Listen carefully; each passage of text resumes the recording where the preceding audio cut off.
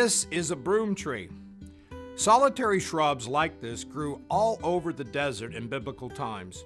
Rugged, resourceful plants that shot their roots deep into the unforgiving, dry soil.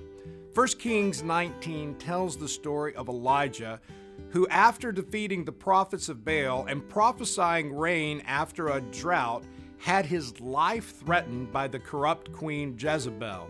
Exhausted and on the run, Elijah collapses under a broom tree to rest.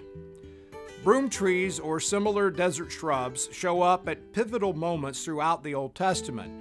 Job describes the broom tree as a place of desolation and ruin.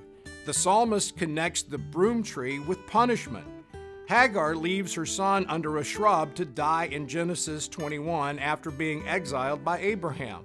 The broom tree, like the desert where it's found, is associated with loss, emptiness, and being exhausted of our resources, and with hearing the voice of God. Elijah slept on the uncomfortable rocks and woke up to the smell of bread cooking. Notice the passage. And he lay down and slept under a broom tree. And behold, an angel touched him and said to him, Arise and eat. And he looked, and behold, there was at his head a cake baked on hot stones and a jar of water. And he ate and drank and lay down again. And the angel of the Lord came again a second time and touched him and said, Arise and eat, for the journey is too great for you. Under the broom tree, a place associated with waste and desolation, when he was at the end of his rope, Elijah gets the sustenance he needs. How often has God met you at the end of your rope?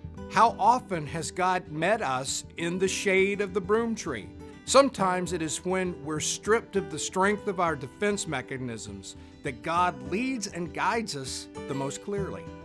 It was when Elijah had virtually given up that God spoke to him with a still, small voice. He often speaks to us in a similar fashion. We expect the booming voice, but he often comes with that still, small voice that often sounds like the voice of a spouse, a friend, or confidant. Are you in the desert today? Are you taking shade wherever you can, even under a scrubby, rough broom tree, because that's all that's there? Look for the messengers of God who bring you sustenance in this time. God fed Elijah with ravens and angels. Who are your angels and ravens today? Maybe that old friend who calls you out of nowhere. Maybe kids or grandkids who bring their own oblivious joy. Maybe a verse from Scripture that reminds you of God's love and plan. God is sending you sustenance. He knows what you need, and He sees you even under the broom tree.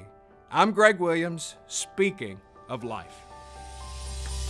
Thanks for watching GCI's Speaking of Life.